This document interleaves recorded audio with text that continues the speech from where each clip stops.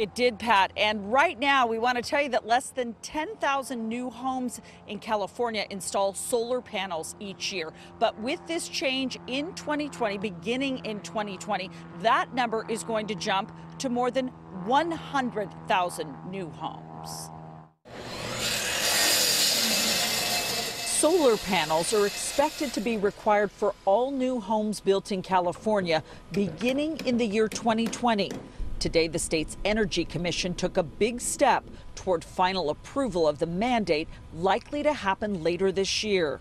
Nicole Bujescu lives in a new development in Irvine. I think California is always on the cutting edge of all the new environmental policies, and I think that's fantastic. And I do think California is a model for the rest of the nation. But the addition of solar will not come without a cost.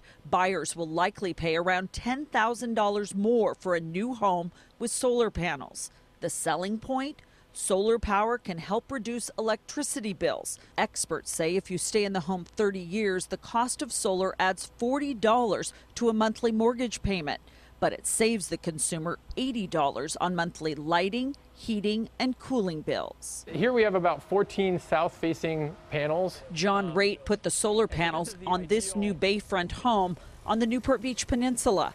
He says the new requirement will change the way homes are designed. We've been telling people that 2020 was coming, but now we're actually seeing legislative action that's pushing it forward, and that's the key, because we want to see homes designed correctly from the beginning. It's ultimately more efficient, ultimately becomes cheaper for the consumer, because there's not a lot of going back in after the fact and modifying things to make it work. So, yeah, it's definitely a win-win.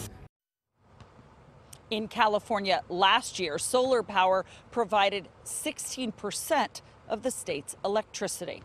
Live in Irvine, back to you. Thanks, Michelle.